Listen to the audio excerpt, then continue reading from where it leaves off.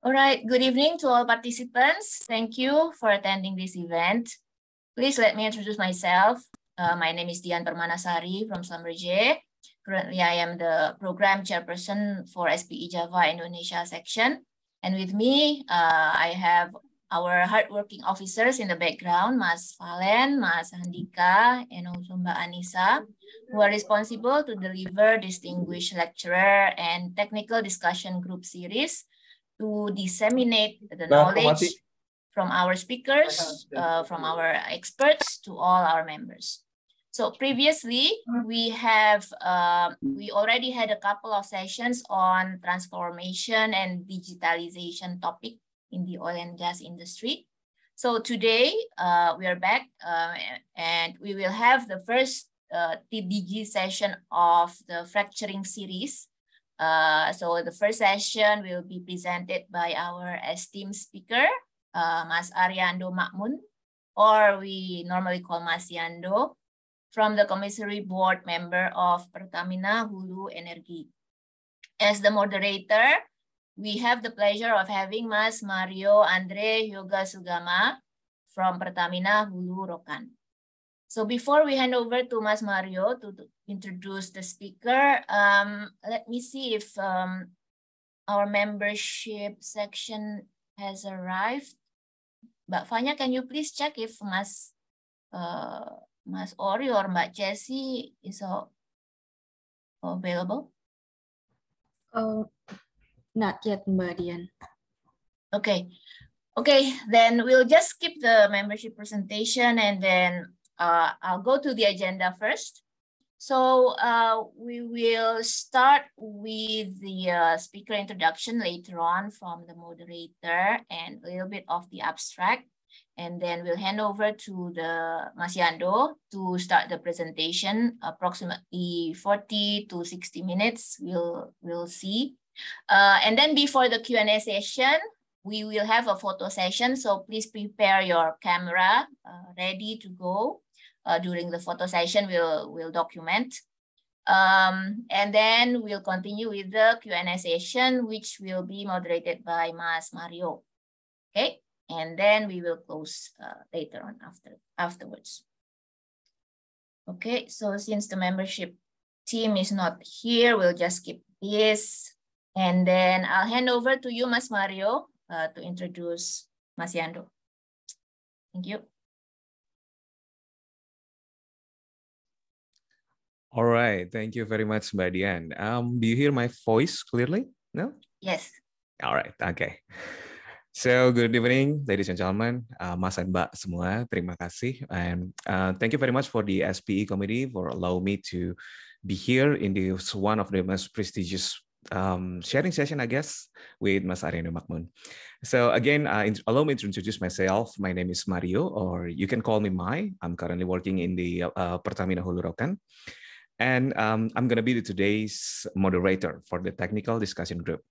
And today's topic, as being introduced earlier by Mbak Dian, it's very, very interesting one. And perhaps, the first one of many series related with the unconventional reservoir development. And tonight, especially related with the fracturing. Ladies and gentlemen, do you know that under many studies and from institutions in Indonesia, the total prospective shale gas reservoir in Sumatra Island reaching more than 233 trillion cubic feet, this enormous resources is yet to be extracted and developed.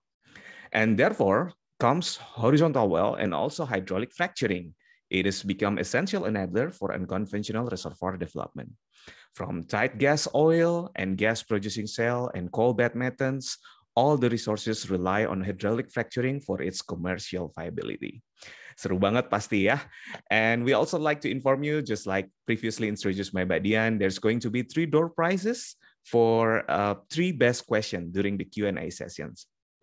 And as you already know, ladies and gentlemen, tonight's speaker is one of the real legend in Indonesia, especially because he is already having more than 25 years experience in the domain of stimulation and fracturing, in which 15 years of it was assigned in the international experience, such as namely in Europe, Middle East, Asia, Mediterranean, North America, and offshore of South China Sea.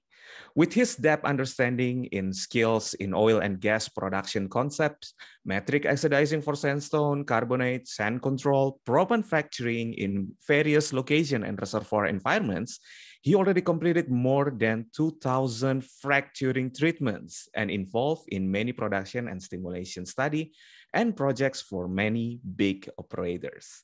As he currently sits as one of the committee member of the Pertamina Board of Commissary, he gives many feedbacks, technical advices, and pushing Pertamina's journey, well, at least in Pertamina Hulu Rokan that I experienced it myself, embarks in the unconventional reservoir development.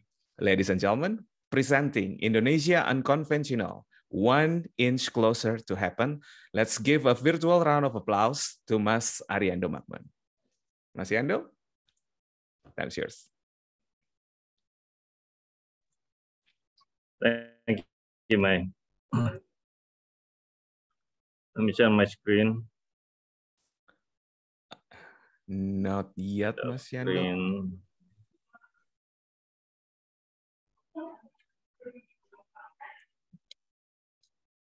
Okay. So everybody have my screen? Very yes. good. All right. Everybody, good afternoon, everyone. Thank you very much for being here. How many people we have here? 51. Very good. All right. So I will introduce myself real quick, but I think May is already covered everything that I've been through. First of all, I thank you for SPE Java for the invitation for me to present tonight. Thank you to Budian, Pak Mario, the chairman, Pak Medi. So pleasure to be here. And tonight, I may have some difficulties with the Wi-Fi, and pardon me for that. But I hope as much as I can, I'll present the slides. And then if somehow I lost connection, somebody please help me with maybe WhatsApp me or call my number, call my mobile. Okay. All right, Indonesia Unconventional, 1 inch closer to happen. Let me continue.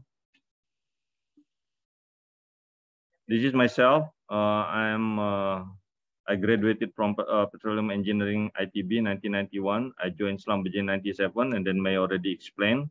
I spent 25 years, where 16 years I was abroad, sailing over 9 countries of assignment. I returned back home to Jakarta on 2015, and still with Schlumberger for a couple of years. And for the last 2 years, I'm with Pertamina, working as a committee member or staff ahli for Pertamina's BOC, Board of Commissioners.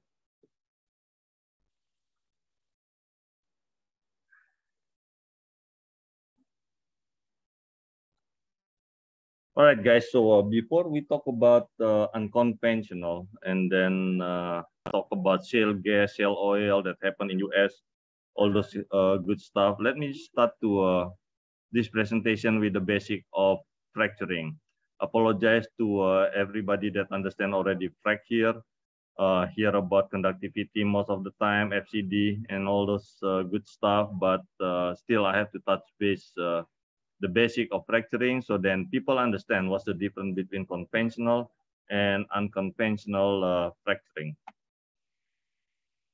Why people frac? People frac for money, for additional money, additional revenue, a profit, knowing that we can sell the oil, and then the only way to sell the oil is to bring it up from the underground to the surface, right? And stimulation is one of the way to have hydrocarbon deliver from reservoir to the perforation, to the wellbore, travel up to the wellhead, and then goes to the plant. Stimulation is divided into 3 categories. Number 1 is wellbore cleanup. The fluid is not injected into formation. I mean, before we talk about all this low permeability, high pressure, HPHT, and all those technical jargon, maybe our wellbore is dirty with the wax, with the asphaltene, dirty with maybe the perforation is covered with the sand, sanding formation, sanding issue.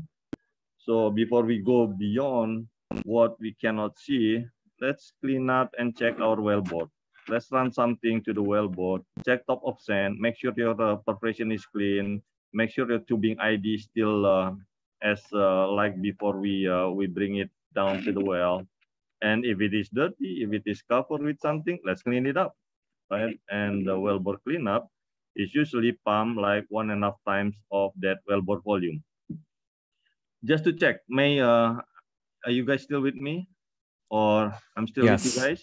Yes, right, Mas Yando. Okay, continue with the second types of stimulation is matrix treatment. And most of the time, people refer this matrix treatment as a stimulation. What I mean is, some people think that, hey, let's do stimulation. Why do we have to frac? Let's do stimulation. Well, stimulation is actually the acidizing, which is matrix treatment, is part of stimulation.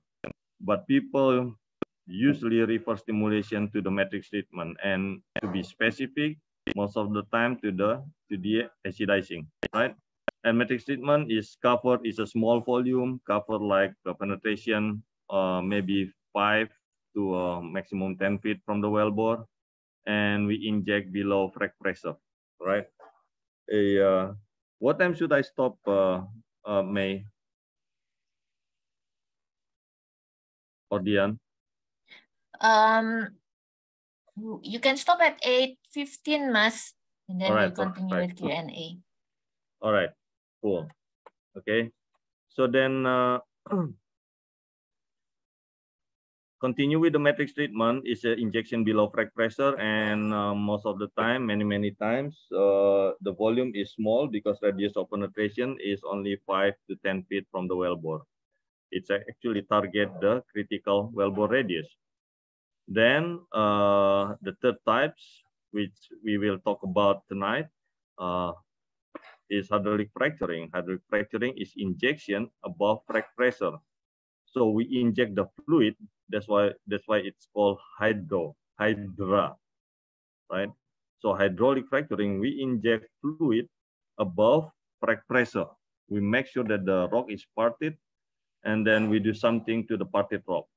Either we put acid, and we call it acid frac, or we put propan, and we call it propan frac or sand frac. Okay, and with this, negative skin is possible. And I'm not sure if you guys, I don't know what's the deal with what's the rule of asking question. Let me check. Okay. So, yeah, Mas Yando, I'm gonna look at the column section. So everybody, if you have a question, you can type it in the chat box or maybe raise your hand later. Perhaps we can finish up your presentation first, Mas Yando, then we can open up the Q&A session. Okay, perfect. Thank you. Thank you. All right, so this is reservoir quality versus stimulation type. This is, if you go to many fracturing presentation or stimulation presentation, you will see these slides.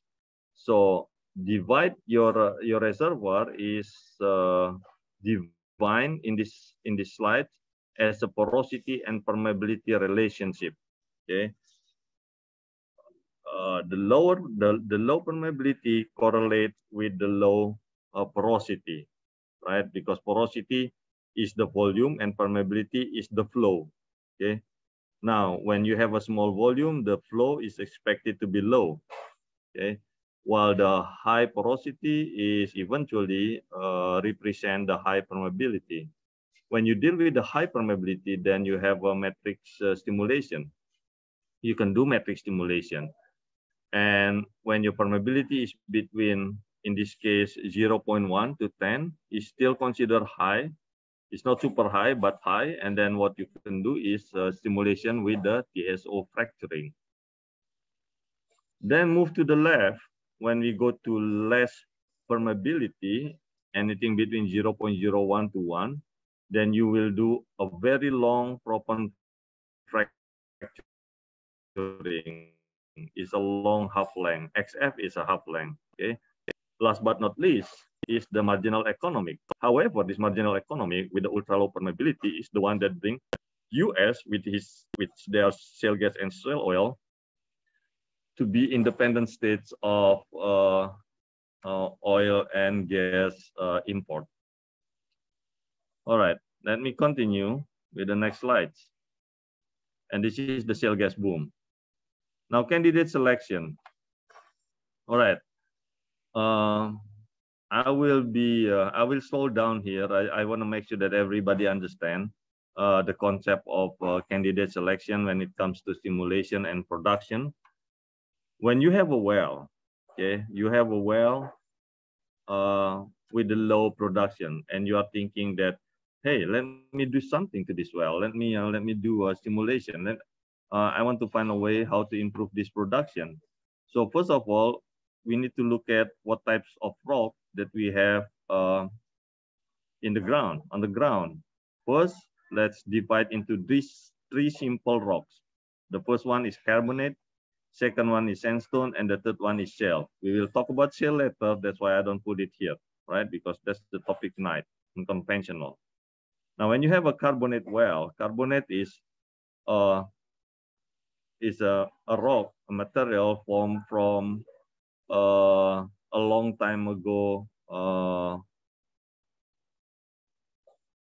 human plants and animal, right? And they react with the acid, right? When you have a carbonate of a low perm and high perm, first let's discuss a carbonate low perm. Okay, logically speaking, knowing that this rock will react with the skin, with the acid, then you may think of, hey, let's do acid fracturing, right? And you can do acid fracturing, indeed. And then the second one you can do is a proton fracturing. You still can do proton fracturing as well. So there are two types of stimulation you can do, acid frac or proton fracturing for low perm. Now, depending on the solubility of the well and how the well is behaved, i.e., you want to break down the rock, but then if the rock is high pressure, then it could be a challenge for you to pump up proton fracturing, because when you pump up proton fracturing, then there will be some friction coming along with your execution. So then, in that case, particular case, you can do acid frac.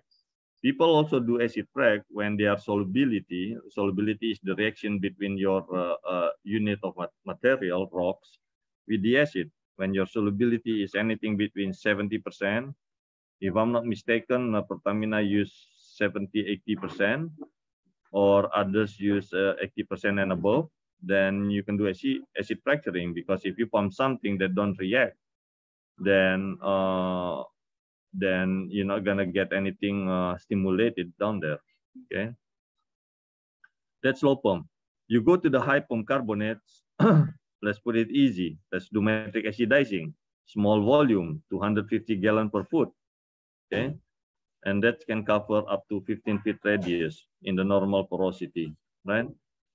All right, so we finished with the carbonate. Let's move to sandstone. Low permeability is only one a single solution, which is proton fracturing.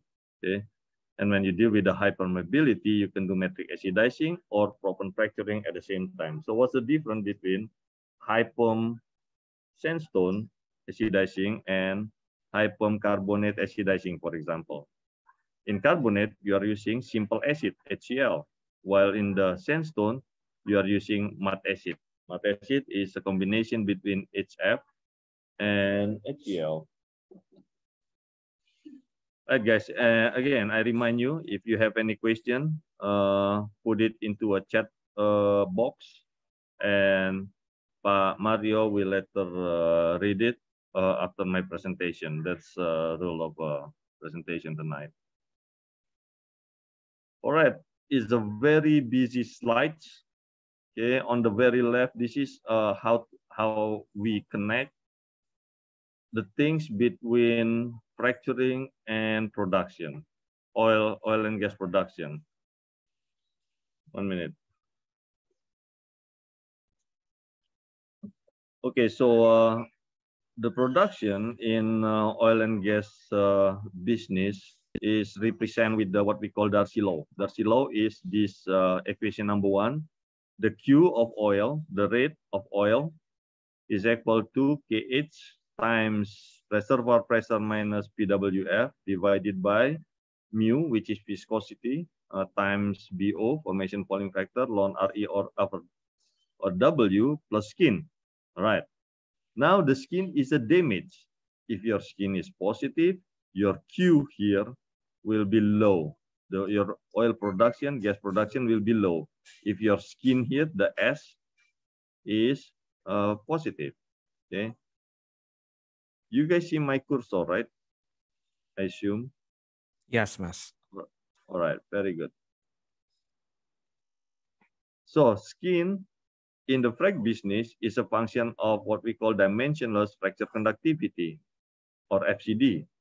FCD is equal to width of the frac multiplied with the proppant permeability, and you divide with the half length, which is the propagation of your fracture, multiply with the formation permeability. So fracture width, this is the width. Everybody, let me just move this box. So look at the right corner, bottom right corner. So this is the width of the frac, and this is the length. Okay, length. Let me just, I should have the pointer laser.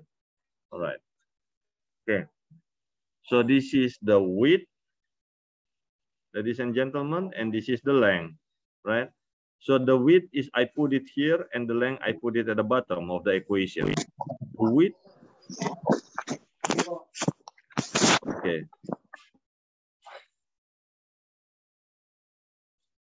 The width multiplied with the proppant permeability is what we call frac conductivity, right? Divided by frac half length times reservoir permeability. So the upper part of the equation is what fracturing representative, and the bottom part is reservoir representative. Of course, the upper part has to be higher than the lower part, right? Like if this is a tollway, jalan tol on the upper part, and this bottom one is jalan-jalan yang masuk ke tol, right? Supply road. If your supply road produce more car, allow more car to come, then what the highway can accommodate, then of course there'll be a traffic jam, and that is why your toll highway has to be bigger, higher, able to accommodate more car than the supply road is. Okay, so that is the FCD. Now you have production based on depend on skin. Skin depend on FCD, dimensionless fracture conductivity, and the relation between FCD and the skin is here on the left top plot, right? The bottom part is FCD. So if you have a FCD of, let's say, 10, right, and the skin, your skin is dropped to very low, right? So, you know, comparison between skin of FCD of 0.1 and FCD of 10. If your FCD is 0.1, meaning that the width is low, proppant permeability is low, then your skin is still high. Okay.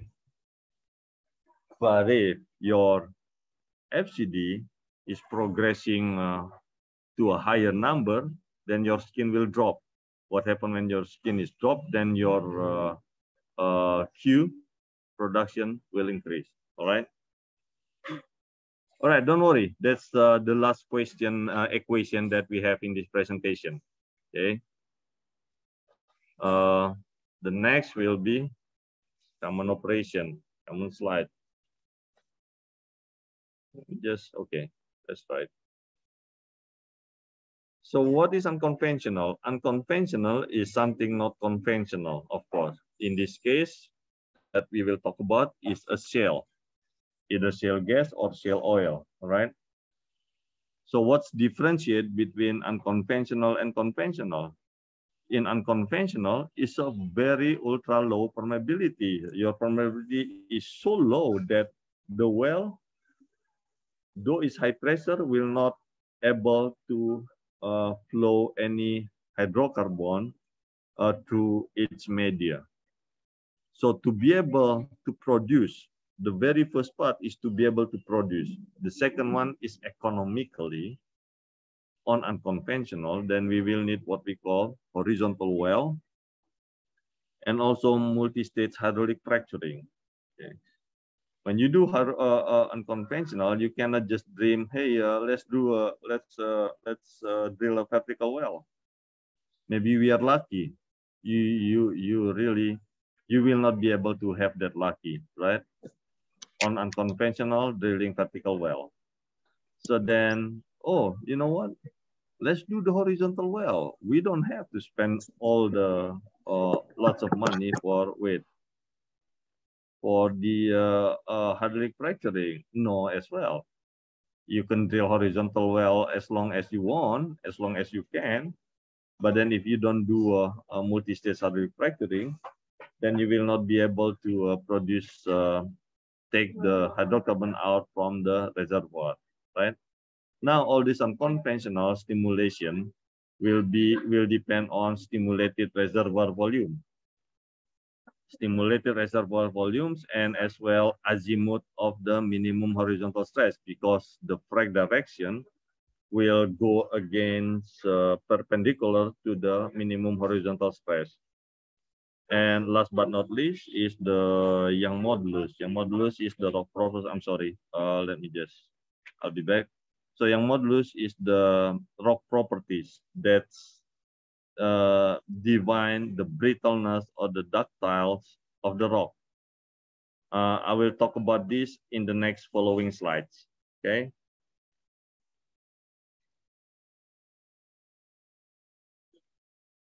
Wait. So this is the definition of MNK, unconventional. In Indonesia, we call it MNK, migas non-conventional type reservoir, right? So I'll give you some times to read it, okay? So migas non-conventional, MNK or type reservoir adalah hidrokarbon yang terbentuk dan terkekang pada batuan reservoir plastik berbutir halus dan berpermeabilitas rendah di dalam zona kematangan yang hanya ekonomis apabila diproduksikan melalui pengeboran horizontal dengan menggunakan teknik stimulasi hydraulic fracturing. So a long time ago, people at the government level still define that the unconventional has to be the source rock has to be the kitchen, okay. But then later on, they adopt what the SPE paper is defined as unconventional. And it's a simple two words: horizontal well and hydraulic fracturing. It can be shale, it can be shale oil, shale gas, it can be tight carbonate, tight sandstone. As long as you need horizontal well and hydraulic fracturing to produce it economically, we call it MNK. MNK, migas non-conventional, right? Let me continue. Now, talk about conventional, unconventional. Look at this triangle here. So we already have passed this high to medium quality reservoir. It's very rare in this world as of today to find a good high medium quality and easy money. We go down to low permeability, tight gas sand, maybe a couple years ago. We are now here in the shale gas and shale oil, where the permeability is ultra low. What's the complication of this triangle? When you go deeper to the more difficult reservoir, the price to develop that asset will increase eventually. Not only the price increase, also the technology required will be more complicated. Lots of R&D needs to be done. It has to be improved. Otherwise, either you are not able or it's impossible, right? So the top part is conventional, easy money, it's gone most of the time. The bottom part is unconventional, something that required efforts and investment. All right, so this is the plot of US unconventional history. 2007, this is where it starts, the orange part, which is Barnett Shale. You know, you go to the SPE paper, shale, or you go to Google, you type shale gas, shale oil history, Barnett will be on top of it, 2007. I was in Oman at that time. If I'm not mistaken, wait, 2000, yeah, I guess. No, 2007, I forget. Let me go back real quick, guys. So I just curious, 2007, where I was, 2007, 4, 5. I was in Oman 2007, 2010. Okay, good. So I remember at that time, 2007, 2010, the oil prices dropped. Okay, oil prices drop, and then everybody's lots of oil worker laid off, but not the guys that frack and has knowledge of fracturing and as well on the unconventional, because Barnett just started on 2007. Look at Barnett here, start on 2009 and 2010. In fact, it's 2010. Okay, lots of play coming into the picture as well. We have Eagleford coming, Haynesville, Marcellus, Permian, and Utica. So aggressive on Haynesville until 2013, and Haynesville is still on. Okay. However, Marcellus is really the winner, the number one. They continue the field, the play is continue to grow, right?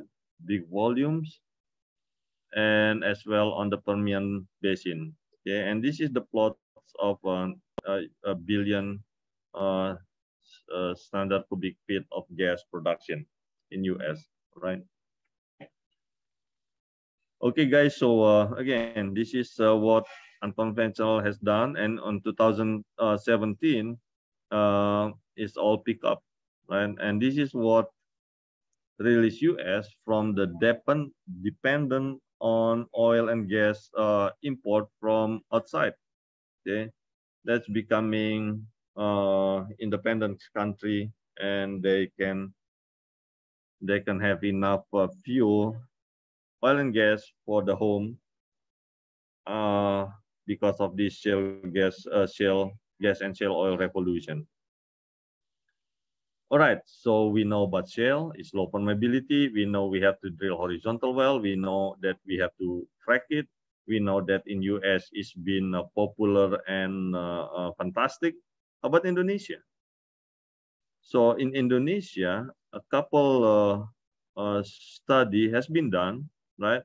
And the slides is a public, right? I try to be, though I have all the good number, but I try to put anything that you can access. So in the slides, you have all this link where I get the slide is, all right, the picture is. So total resources, speculative resources is up to 500. And this is the play. So we have a North Sumatra Basin, Basin, which we have Bau, Belumai, and we also have a Central Basin in Rokan, which we have what we call brown shale, and we also have South Sumatra Basin, which we have Talang Akar Formation in many parts, and two more. And of course, a few more here on the Java. We have 2 deposits, and then also in Kalimantan. Okay, in Kalimantan we have 1, 2, 3, 4, 5 deposit, and on the very right of Indonesia in Papua, we have that one as well. And the breakdown, as you can see, most of the accumulation happened in Sumatra, speculatively, and also in Kalimantan. Right, that's the big part. All right, let me continue.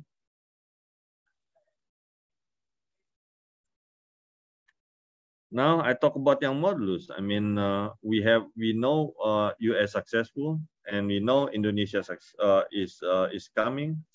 But what's the differentiate between US and Indonesia is what we call young modulus. Young modulus come to terms that if you deal with, if you want to learn about unconventional, you will hear about what terminology called brittleness and ductile. Okay, so the harder the material, the higher the brittleness, and they put it as a brittleness index. Okay, this is like a glass, right? If you throw a glass with a stone, the glass will shatter, right? Okay, it's broken and it's shattered, and then that's the high brittleness material when compared with soft material like a pillow. You throw a stone to a pillow, and the pillow will not shatter, will not be broken, but just take that stone and then change the form and then return back to its original state. Okay. So the higher the young modulus, the higher the brittleness, it's better for fracturing. Because why? Because then the width that you created with the frac can sustain over the production lifetime. Okay. Now, if you look at the young modulus here, I'll explain it here. The young modulus here. The young modulus, this is the elasticity of the rock. Okay, the elasticity, plasticity of the rock. Okay. For the metal is 10 million psi. 1 minute, we have some leak here. Maybe Panitia can take a look. So metal is 10 million psi. Now look at this arrangement here. This is the value of young modulus in the box at the bottom. We have 0.2 million psi, 0.5 million psi, 1.5 million psi, 2, 3, 10, and 14. The 10 million psi is this aluminum, right? That is the 10 million psi aluminium. And then the 3 million psi is a shale rock in US.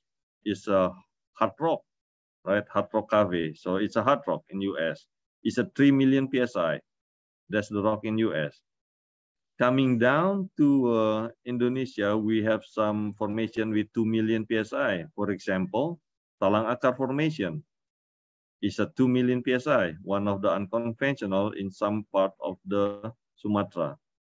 Coming down again, we have Talisa in Kaji field, 1 million psi. Coming down again, we have Talisa in Semoga and also in Wikarokan, Kota Batak, 500,000 psi. And Duri, as the softest rock, has 0.2 million psi.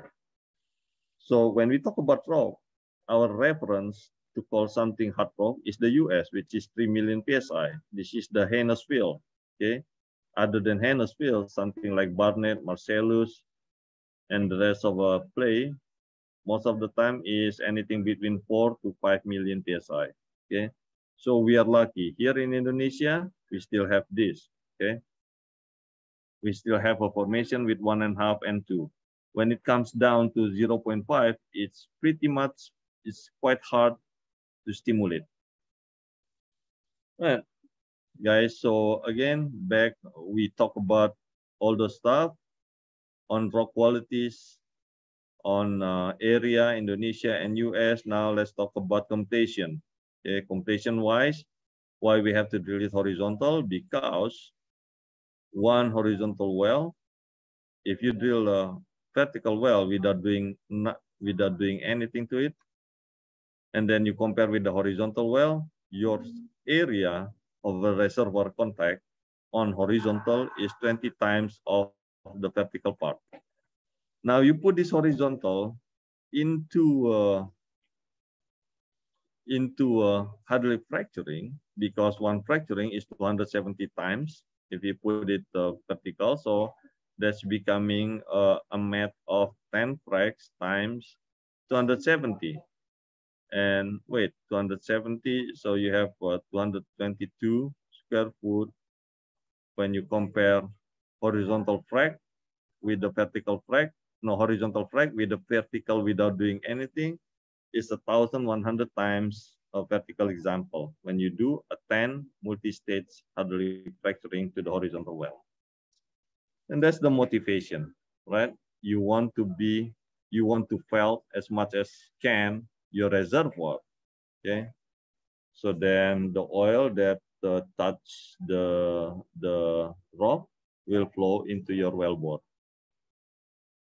Statistic-wise, let me update everybody on the latest statistic on unconventional, because it's been 2-3 years here, not so lots of activities running around until beginning of this year, and suddenly the oil price is steady and goodly for us, which is more than $100 US per barrel, and people start fracking again, and they come back strong. And this is the statistic of unconventional. If you look at this bar here, this is the horizontal well, the brown part, and this is the stages. One stage of horizontal, one stage of horizontal shale in US, they now pump it up to 600,000 pounds of proppant, and the fluids required is 11,000 barrel, right? So one horizontal well this day consists of in average 30 stages, and 30 stages is a lot, right? And proppant per stage, as I mentioned before, is 600,000 pounds, and fluid is 11,000 barrel.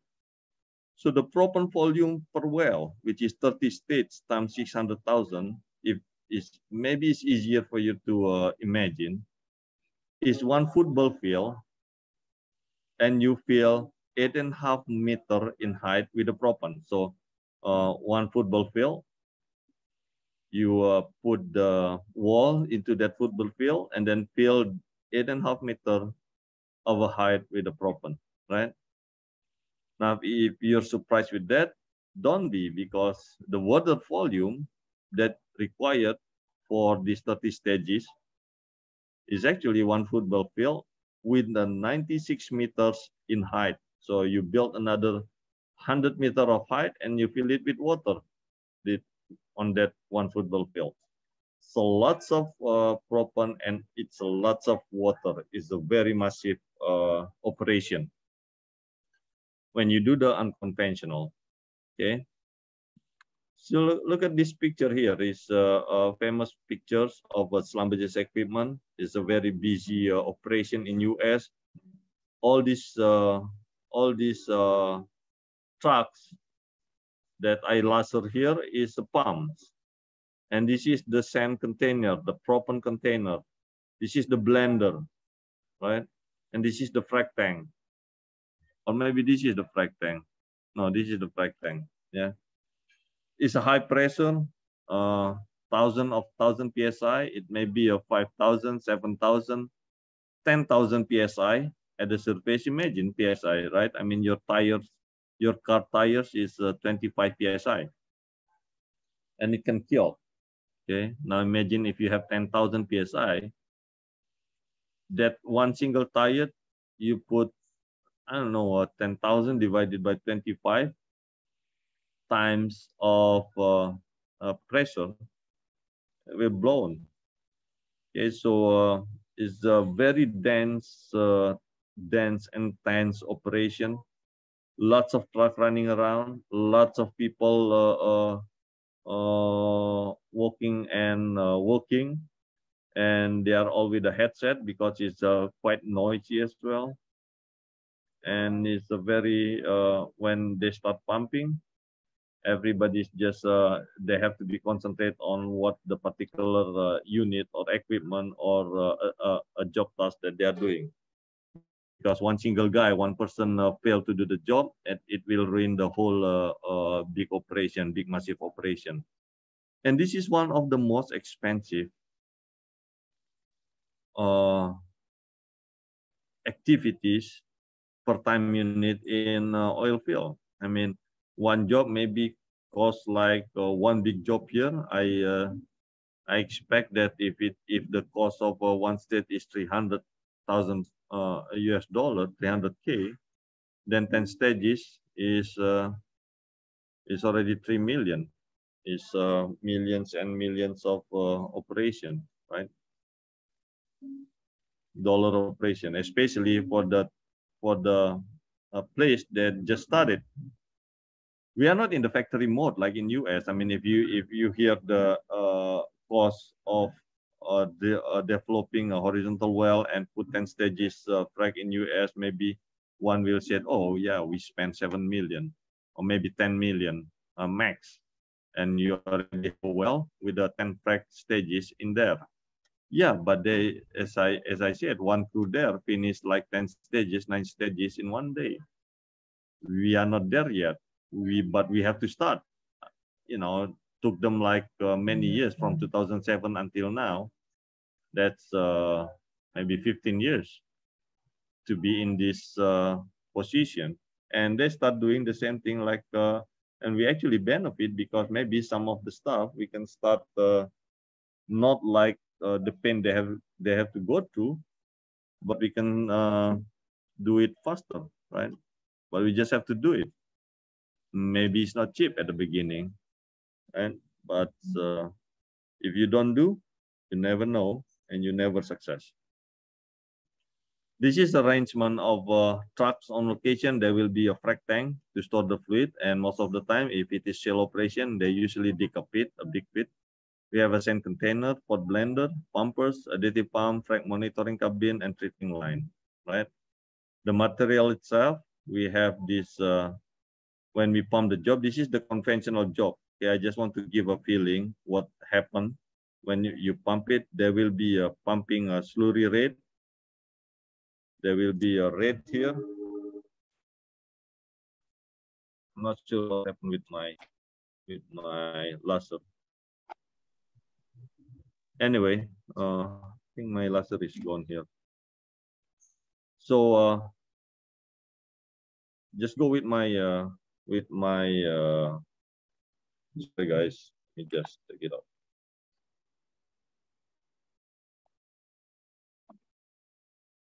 Okay, so just all right.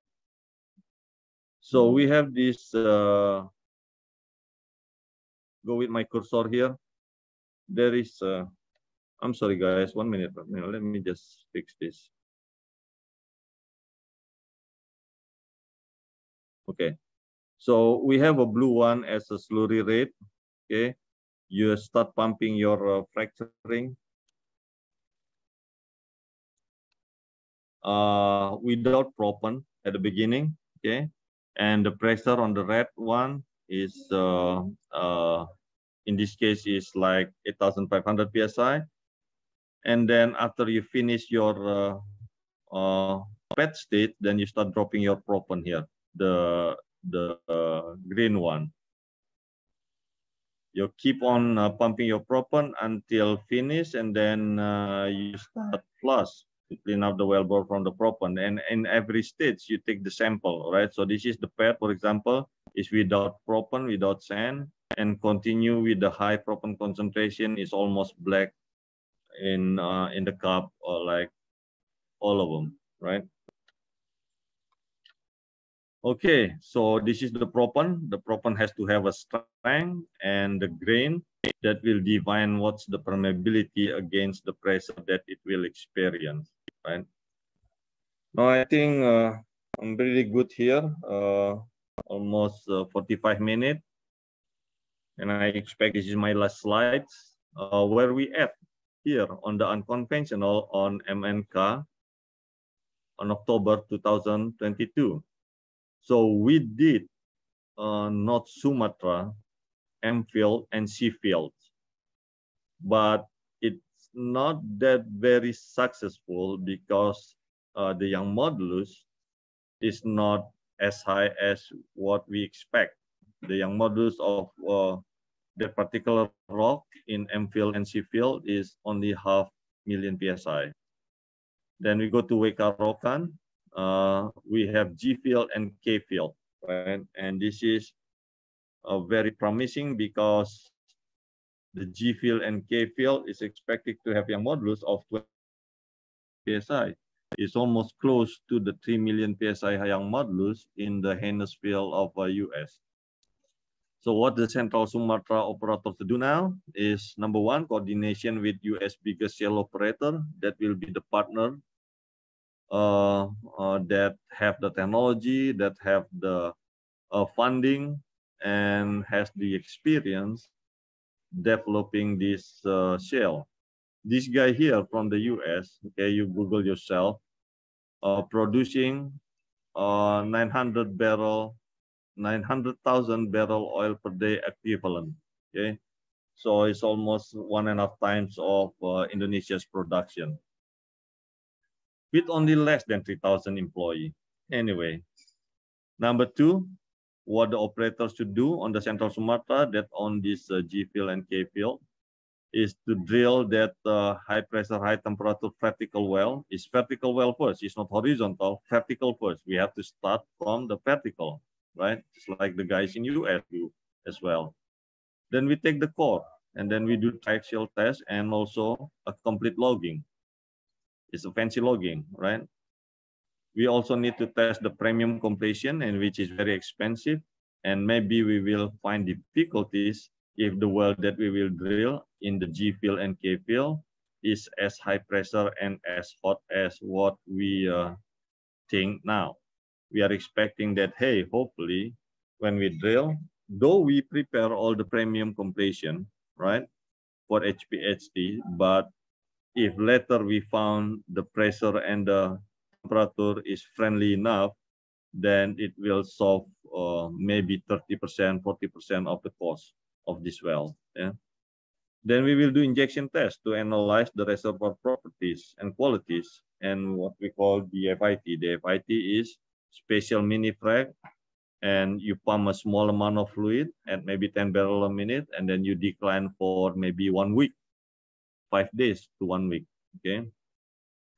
Then you review the frac potential together, because frac is very complex in the knowledge and domain, and also operation. So everybody has to sit together and then, hey, you guys with your domain, what do you think with what we have, what we just did?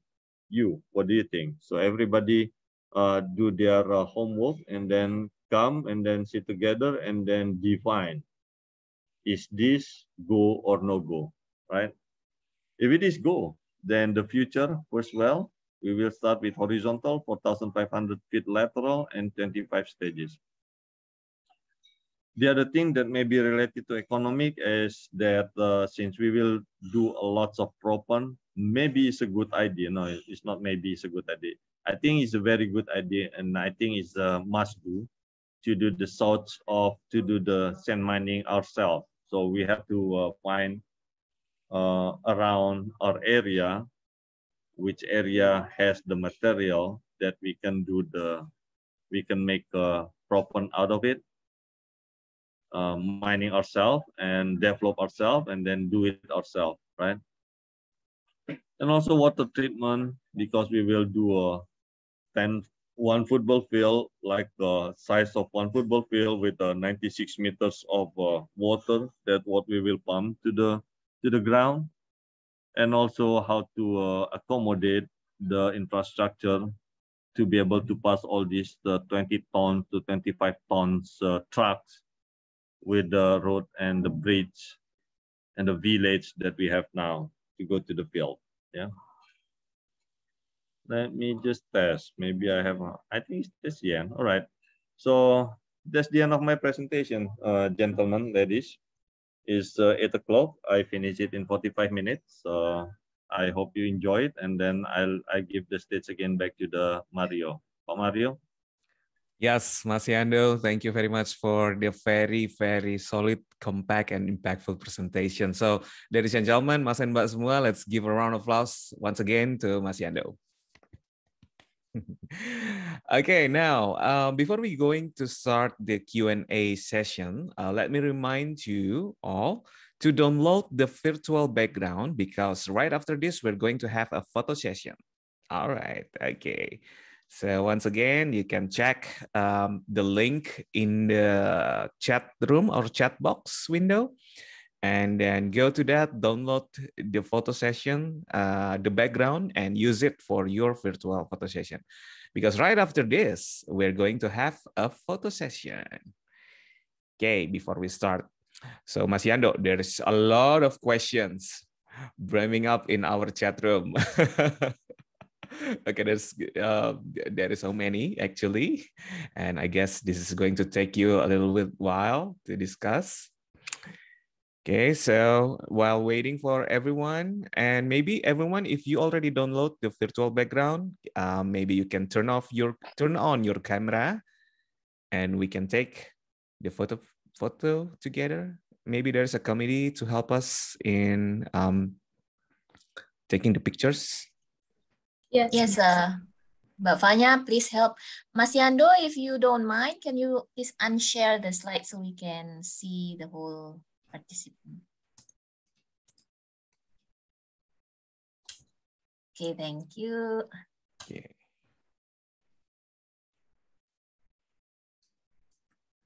Okay, we will wait for everyone to turn on their cameras.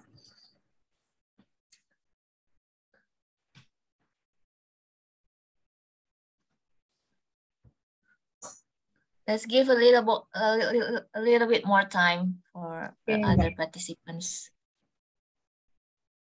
Okay, sure.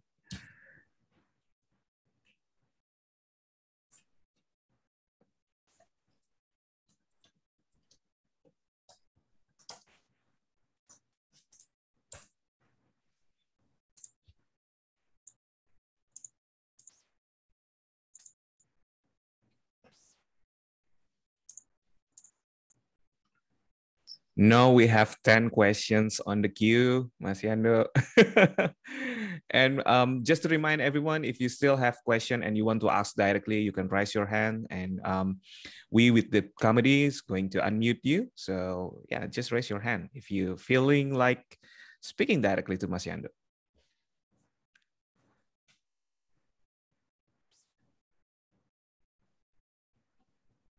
Okay, if everyone is ready. Any more? Who needs to turn on their camera? Okay, I think it's enough, Mbak Fanya. You can take a picture. Okay. Okay, everyone. Debbie? Mbak Debbie. Mbak Debbie hilang.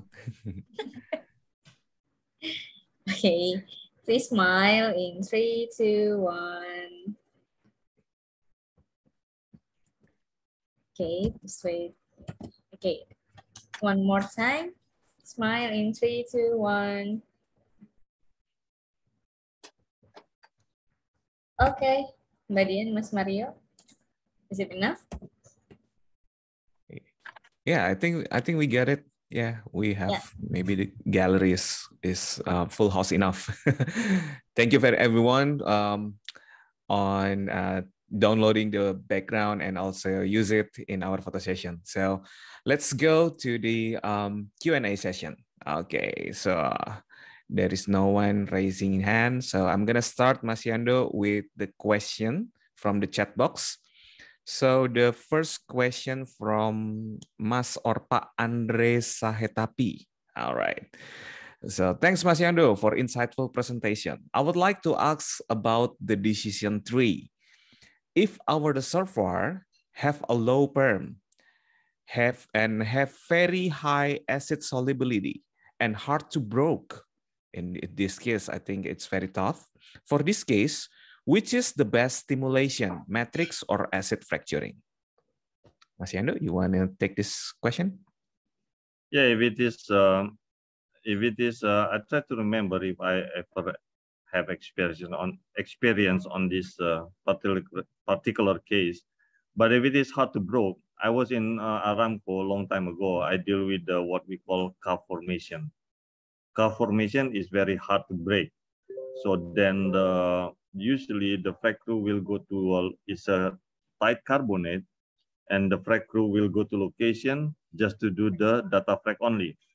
If they can break the rock, then they will pump the proper fracturing. If they cannot break the rock, then they will lower acid and then do the acid fracturing. So if it is reservoir is a low pump, then you don't do a matrix will not help you a lot. So for me, you still have to go with the acid fracturing, but maybe put lots of diversion, right, to help with the leak off because of a high acid solubility. All right, thank you. All right, thank you very much, Mas Yando. We hope this answer your question, Mas Andre. And let's go to the next question. There is from Mas Franz or Pak Franz. There is actually 4 sections of questions. So I'm going to start one by one, maybe Mas Yando. So the first one is, how far affected water supply for injecting oil and gas? I think this is perhaps for the supply for the water source, maybe for the fracturing, or maybe do you have any I think other? so, yeah. Yeah. I think he's talking about the drinking water and all this stuff, right? I mean, it's this what do you call it? Surface water. Yeah, a water at close to the surface, right? That we used to have that water for living. Okay, so how far affected water supply for injecting oil and gas? I'm not sure if I take this right, but again, the frac that we do is very far at the bottom of on the ground, right? It's maybe 3,000 feet, 8,000 feet. In Sumatra alone, it's 8,000 feet. In the central Sumatra, in the North Sumatra, is 10,000 feet, right? And physically speaking, it is very hard for you to break all the rocks above over 8,000 feet to reach the water table. Okay, to reach the surface water, the drinking water, right? So for me, it is not affected. It's hard to believe, and it's a debate. One proof, the other one cannot prove. And for me, you have to see which one benefit the community more by doing hydraulic fracturing or otherwise. Yeah. I think that's my my answer for that. All right. It is not. Thank you, Mas Yando. Okay, so let's moving on to the second section. What are the differences in detail between the hydrofracking used in geothermal system or EGS with that in enhanced oil or gas development? All right, in the in the geothermal, when you frack it, you're not pumping propan, you're pumping cold water, and because of the thermal shock, the cold water will crack all these very hot, the 400-degree geothermal reservoir, just like a glass, right? I mean, you fill a glass with the hot water. You put a glass into a boiled water, and then suddenly you put the ice, and then it will crack, right? Right. So it's the same concept. So and other than that, there is no frac fluid because to be able to pump propan, you need viscosity. And as of now, there is no frac fluid that can sustain and maintain viscosity to carry the propan up to the geothermal temperature of the 400-degree Fahrenheit. Okay. So again, to put it simple, what's the difference? In the geothermal, you stimulate your geothermal rock with the thermal shock by pumping the very extreme different temperature fluid to the system. While in the oil and gas, you use a normal fluid, water base or oil base, and then pumping propan. That's it. All right, Mas Yando, thank you. And the third one is about the comparison between the liquid nitrogen and hydraulic fracturing. Which one is actually the best, the better? Or to do what? I mean, if you do a nitrogen to let's say unloading, if you mean you use a nitrogen to unload your fluid because of the low reservoir pressure, that's true. That's the purpose of having nitrogen, because then you reduce the hydrostatic in the wellbore, so then your fluid coming up to the surface. But that doesn't solve the low permeability of what the reservoir has, right? Right. The permeability is still low permeability, and you have to improve it. So for me, it's not a direct comparison between liquid nitrogen and hydraulic fracturing. Yeah, it's going to address different problems, right, Mas? Exactly. Yeah. Okay, moving on to the next question. When the cracks keeps propagating within the reservoir formation, how exactly we define the fluid flow regime within the cracks? When the crack keeps propagating within the reservoir formation, how exactly to define the fluid flow regime within the cracks? All right, so right after, so when you pump the job, your flow is coming, your flow to the reservoir is not dictated by the matrix permeability. It's coming with the pressure, the frac, the leak off, and the pressure. And whatever the control the leak off is three things. Number one is the formation viscosity. Number two is the pressure. Number three is the frac fluid that you pump. Okay. Now, right after the frac, when you start produce the well, then it comes the flow regime. The very first one that you will see is the bilinear flow, because then there are two types of a flow, one to the wall of the frac, the other one is through the tips of the frac. So bilinear flow, and then after that it comes to as a linear flow, and one day it will come to the radial flow eventually. Yeah. So it started with the linear flow, bilinear flow, linear flow, and then after that radial flow. Yeah. Okay, thank you very much. And that is answering all the inquiries from Mas atau Pak Franz. Okay, next question coming from Mas Fadel Hizbullah. Typically, an acid frac is done in high perm reservoir. What about in low perm reservoir with high scale tendency? Can we also do acid frac with propan later? Or perhaps it is better to do the propan frac first and do acid once the production decline occurs? What do you think, Mas Yando? All right. So look at this. Acid frac is done in high perm reservoir. It is not actually. So acid frac is done in low permeability reservoir, but have a high solubility, right? Because if it is high perm, then you can just do the matrix treatment, right? And then you say that, so that is, I correct that statement. And then what about in low perm reservoir with high scale tendency? Can we also do acid frac with propan later? Can we also do acid frac with the or you do the acid frac first and then after that propan, or to do a propan first and then do acid? All right, so well, you know, propan is an easy fix. You pump propan, then you'll see how's the production behave after it. This is my suggestion.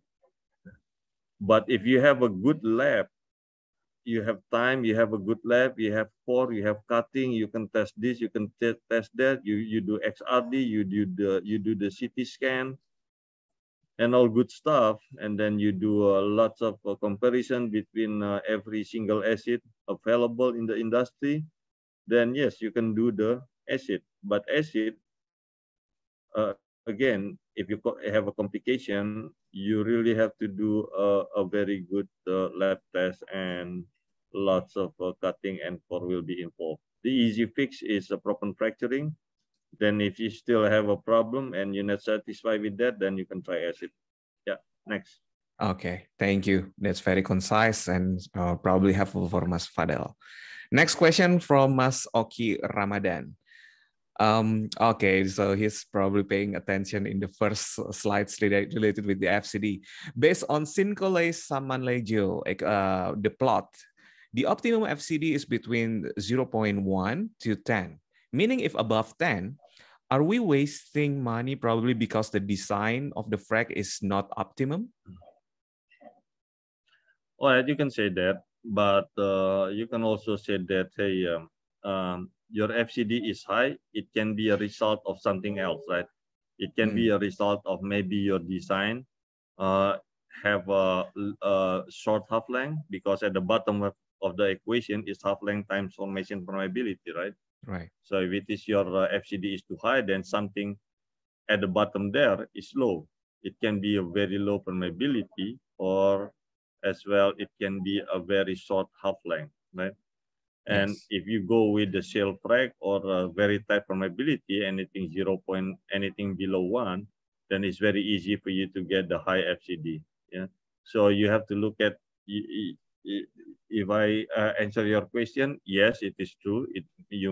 Maybe you're wasting your money. Maybe you can reduce the size of your treatment. But again, you have to look at case by case is different between a low perm and high perm, and try to look at the equation more carefully.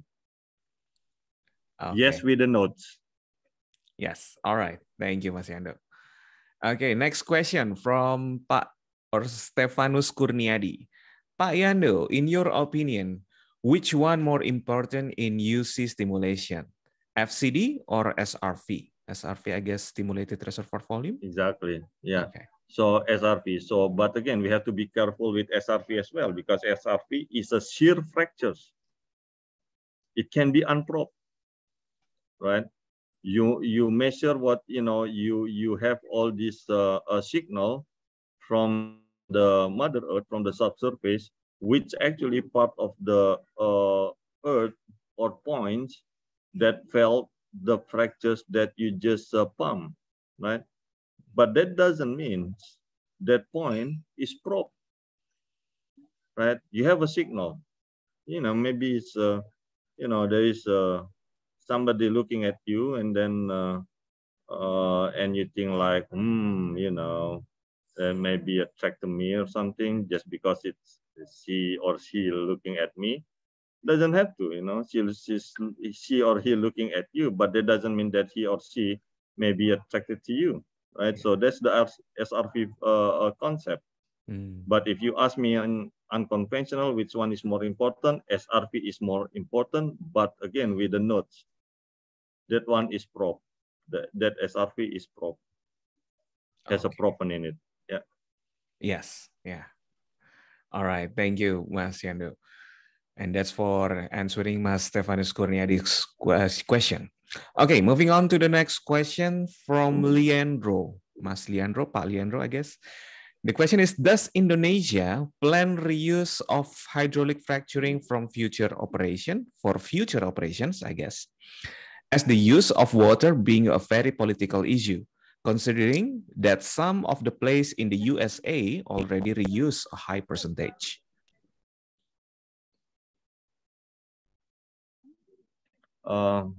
Well, I'm not sure if I take this right, but I think maybe if we use the water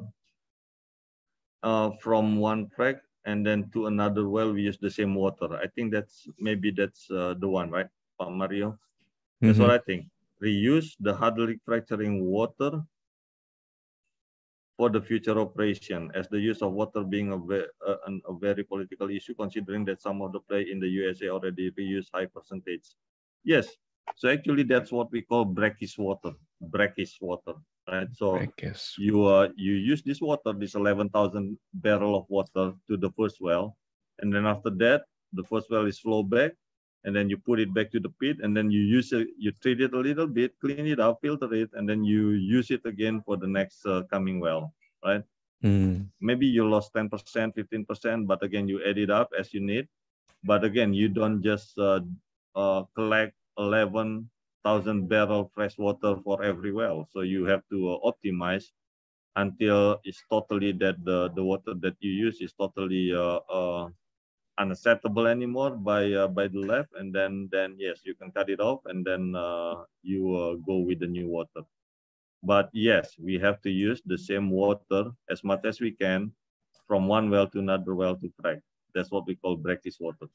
Okay, so that's quite new for me as well, Mas Yando. So talking about the water quality that cannot be used, what is it physically look like? Does it has maybe too thick, or maybe, I don't know, I never heard of it. Do you care to share your experience, Mas Yando? Yeah, it's a clean water. That's water has to be clean, right? That's number one. You cannot have all this dirty water with the sand, with the mud and everything. So it's water is a water. Yeah. So water is clean. It's a filter, and then all the basics lab requirement. What is the maximum iron, maximum calcium, and everything is there. And then the water has a normal water that has a normal friction pressure. If you use, let's say, hey, we are fracking in Middle East and we don't have lots of water, maybe we can use seawater, for example. Now, you use a seawater with lots of salt, you will have a very high friction, right? Okay. And at the same time, when you have a high friction, you are pumping for the shale gas. You are depending your propane transport with a high rate, because then you create turbulence by pumping 100 barrel per minute. You not depend on viscosity, but you depend on turbulence coming from the high rate.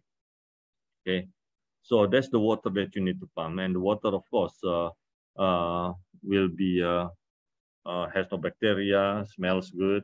Smells good mean like she's not smells dirty rottens, and you will put surfactant and maybe a friction reducer into it. Okay. Yeah, man. All right. Thank you, Mas Yando, for that's lighting me up a little bit, and perhaps many of participants are also coming here. So let's moving on to the next question from I think it's Mbak Fabiola Lady. Okay, the question is: in your perspective, can the production of 1 million barrels? Oh, this is an Indonesian target, I guess. Can the production of 1 million barrels be supported by only developed conventional reservoir? In the bracket, we can use fracturing to boost the production of conventional reservoir, or Indonesia is in urgently need of unconventional reservoir, in this case, shale reservoir. What do you think, Mas Yando? It's very hard to be politically correct here, but again, you need a spirit, right? I mean, you need to have a spirit, and you have to put your high hopes on it, right? So for me, Cepu is producing 160 plus minus 160. Rokan is 160. That's already 350. Maybe we can have another 150 from Rokan, hopefully, or let's say 100. 100. That's 400, 500, and then plus Medco, Petronas. Maybe you are shy a little bit from a 1 million, but if you try hard with the fracturing and water flood, that's another thing. Well, you are close to it, hopefully, but you need helps. Unconventional will help, right? Yeah. And that is why I'm hoping for everybody prayer here for our field G and field K to be successful. That field G and field K will be drilled and tested April next year. So it's another 6 months from now. Wait, October, November. Yeah, another 6 months from now. So let's hope for the best. We have a hopes. We have a good sign of young modulus there, and if it is true and it's produced oil, it will help big times on our target, right? And again, guys, don't look at the 1 million. What we are looking at is how much we need. We need 1.5 million actually. So try to be there. We'll try to be 1 million at least. But again, still, it's a long journey. But we have to make it, and frac is part of it. Yeah. All right. Thank you, Mas Yando. Yeah, it's a long journey, Mbak Lady. Maybe you can still in the spirit in pursuing 1 million barrels. Okay, let's moving on to the next question. I think this is again from Leandro. Pak Leandro, Mr. Leandro.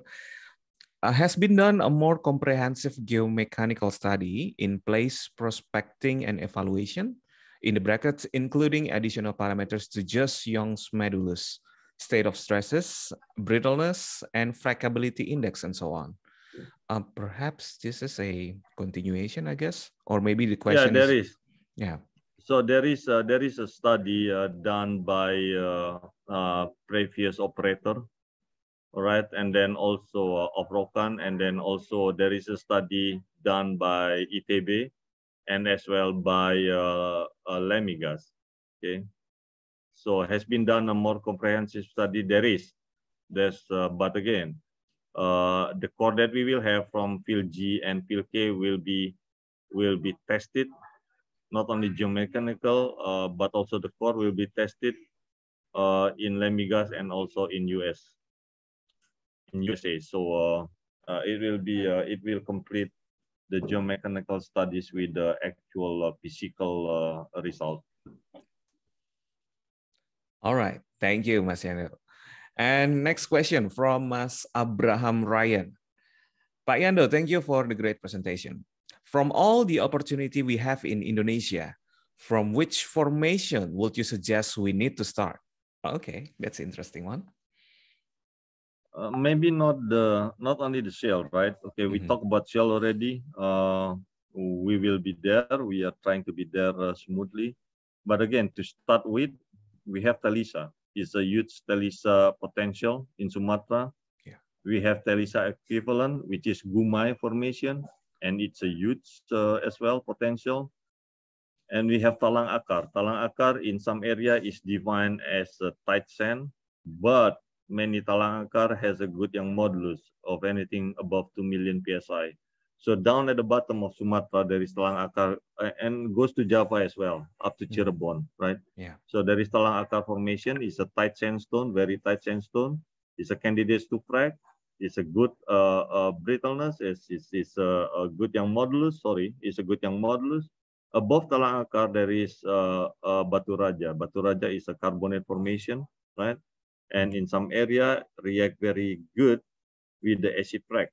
Right now, above the Batu Raja, and also many Batu Raja has a good young modulus and Poisson ratio.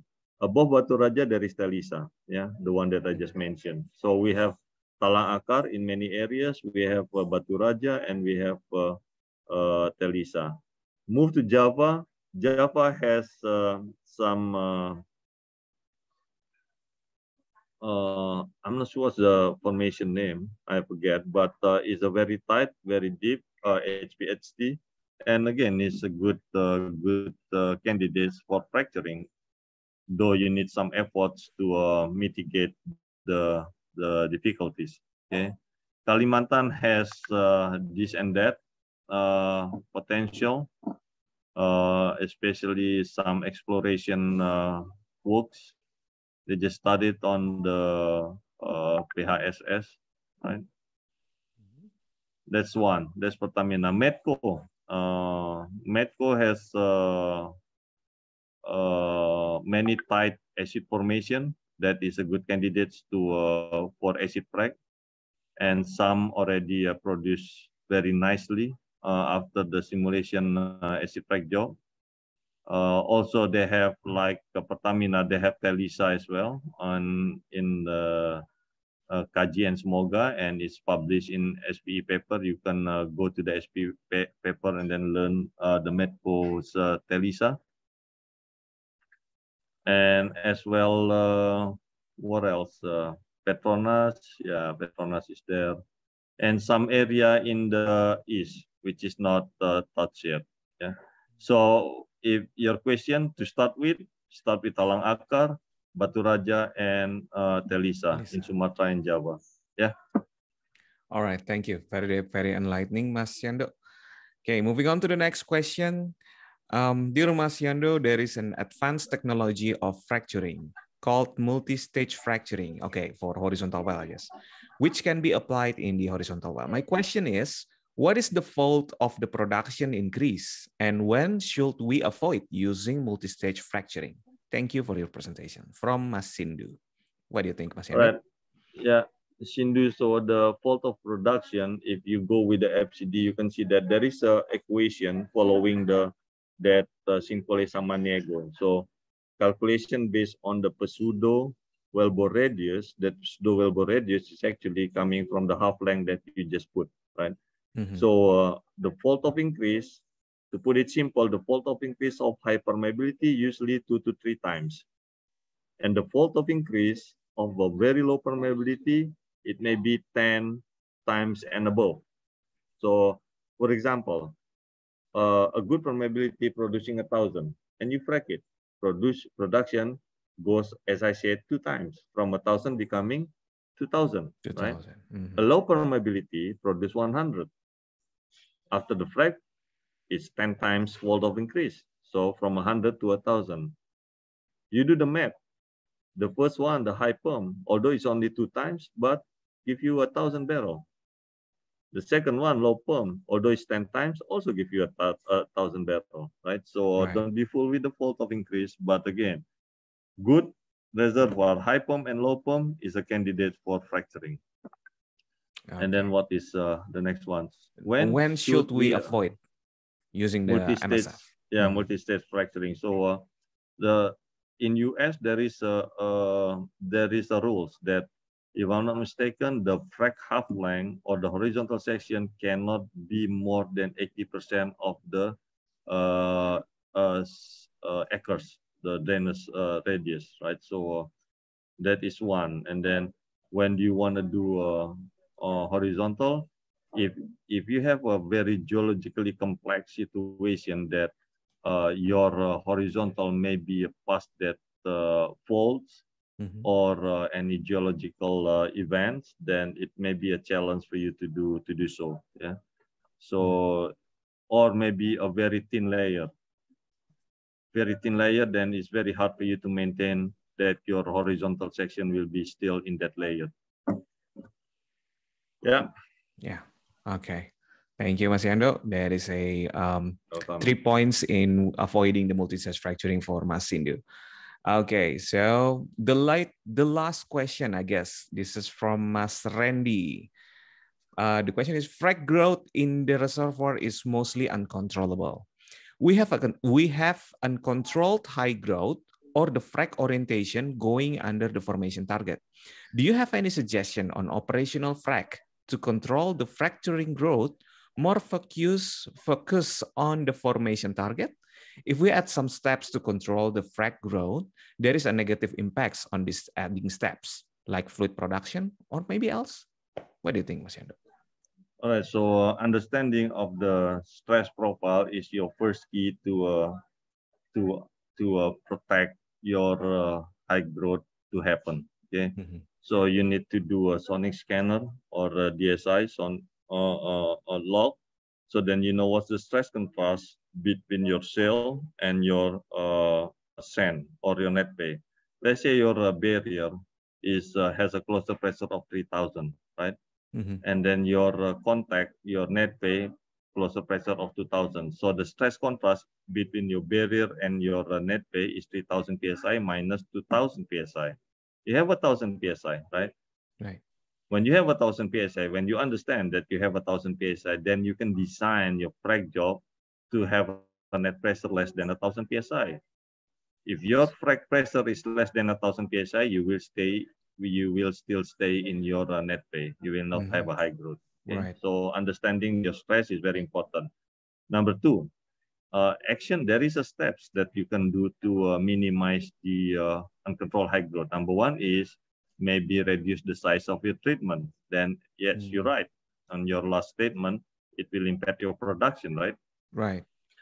Then number two, you use some materials, maybe materials like what called junk frac. So junk frac is combination of 3 proppant size, and that will help to add a layer to the bottom and to the top, maybe 10% of additional stress, and that will help your frac uncontrolled high growth. Number three is you use a thinner fluid.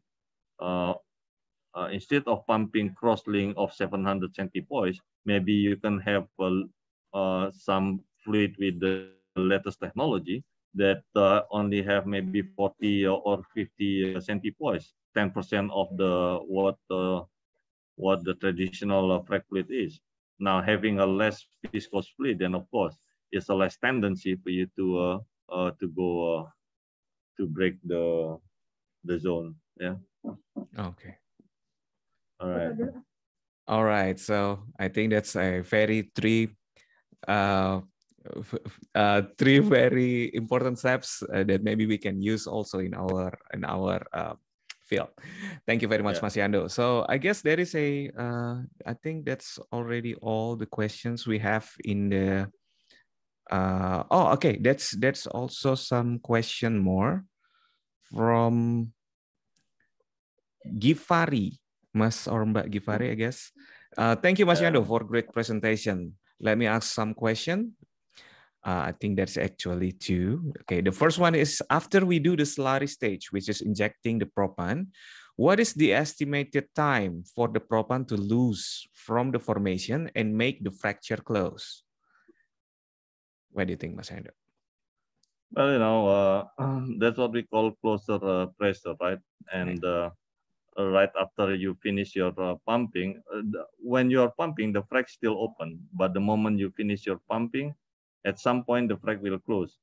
In the normal situation, it's less than half an hour or 1 hour, right? But in the very tight formation like shale, it may be a couple hours or a couple days. So at that time you need help. How do you do it? You actually do a force closure. You open the choke, relieve the pressure in the wellbore, and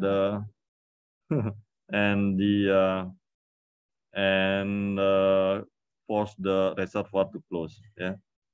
So yeah, it can take minutes or hours or a days, but you can do something about it. Yeah. Usually we can see the indication during our mini fracs, right, Mas Yando? Yeah. Yeah. Okay. And the second question is talking about the giant resources of unconventional hydrocarbon in Indonesia. What are your suggestions and advice, especially to university in Indonesia, to support its further development? Wow. Wow, that's yeah, it's outstanding question, I believe. So yes, so first of all, we need to have we need to start to have some lectures in the university for our students to again learn more about fracturing and the what they call it when they have to go to the industry in the middle of internship. Yeah, internship. Yeah. So yes, they need to connect to the industry and then have all the students to go to internships more and more into the fracturing, right? I mean, it will be interesting for the students to come, and also we will benefit more that all the fresh graduate will have the foundation to start their new job. I like the question though. Yeah. Okay. So yeah, that's actually a good one, a visionary one. Maybe perhaps in the upcoming future, there is going to be a lot of cooperation between the university and also the oil and gas company in Indonesia. So the last question, I guess, Mas Yando, this is from Mas Aulia Bimo. Okay, dear Mr. Yando, thank you for your great presentation. Is there any different propan type in bracket size or material that we will use for UC fracturing in Indonesia field? All right, so you will use it's a good and intriguing question because all the propan that we are using today is coming from abroad, right?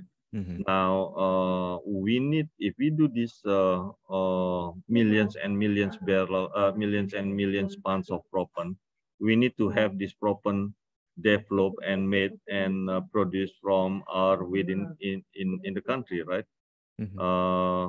Logistic wise, to bring it from abroad will be undreamable. So for me, you need to have this industry to be studied soon. That's number one. Number two, any different propan size, the smallest one, what we call 100 mesh. So 100 mesh or maybe maximum 40-70 is the one that you can use for the unconventional. Okay. Okay, so I think that's all, Mas Yando, for all the questions. Alhamdulillah. Capek maraton, Mas. It's okay. Okay, thank you very much, Mas Yando, for all your answers in all the, maybe I think it's around 15 questions that we have. We 15 with so many sub questions. And once again, everybody, ladies and gentlemen, Mas and Mbak, let's give a round of applause to Mas Areiyando Makmun. Thank you very much, All Mas right. Yando. Thank you, everybody. Okay, and now before we give it back to the committee, so we already have the door prize winner. Okay, so there is plenty of people who are evaluating all the questions and then what is the impact between or behind the questions. And we have 3 winners already. So let's have the drum roll.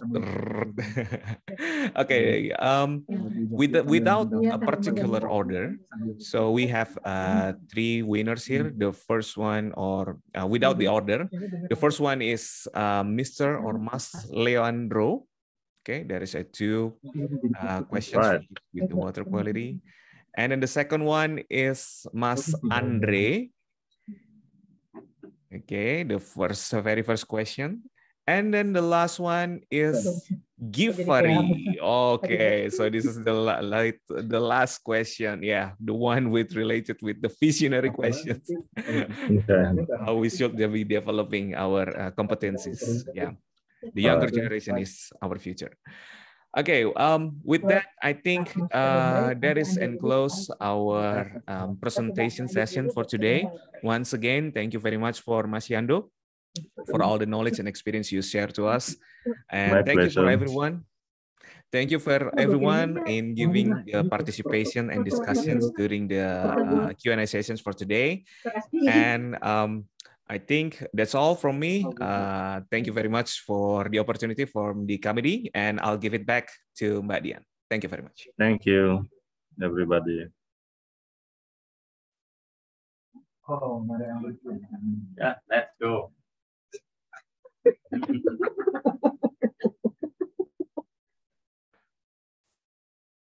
Okay, thank you very much, Mas Yando and Mas Mario, Mas May. A very loud round of applause, yeah, for both of you. So I would like to request Mas Medi to provide both of you with the token of appreciation.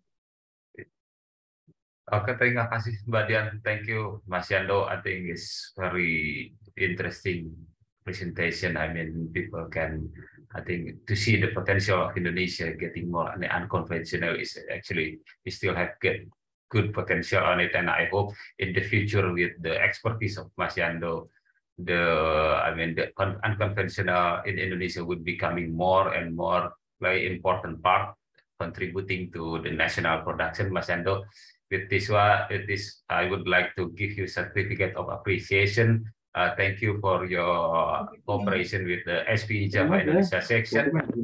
I think let's continue this collaboration, Mas Yando, later on. Perhaps we can get another round of your technical expertise sharing here later on. Thank you once again. All right, thank you. Thank you. So, Mbak Fanya, can you please document first? Mas Yando, can you please turn on your camera for documentation? Thank you. Ini Mas Yando, Mas Medi. Please smile in 3, 2, 1. Lagi foto lagi.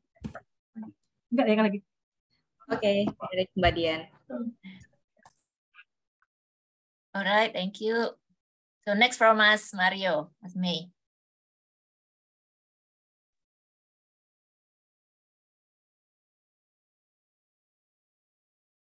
Mas Medi, you're still muted. Oh yeah. Sorry. Mas Mario, thank you for your time. Also, I mean, a really good, interesting moderator. I mean, the topic is interesting, and the moderator make it more interesting. I think thank you for that. and would like to give you your certificate of appreciation from the SPE Java International Section. Thank you, Mas Mario. Okay, Thank you, Mas documentation Medi. first, please. Smile ya. 3, 2,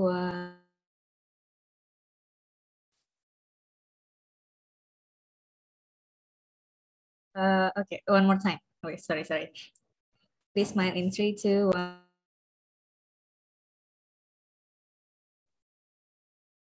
Okay, Mbak Dian. Okay, thank you. Mas Mario, you want to say something? Well, I think this is a very amazing opportunity for me as well, and I've been facilitating enough, and I'm really honored to be involved in this event. Thank you very much, Mas Medi, Mbak Dian, and all the committee. The pleasure is ours, and for the participants, members who wanted to, participate as a moderator or a speaker, please contact us, and we'll provide you with the venue, right? So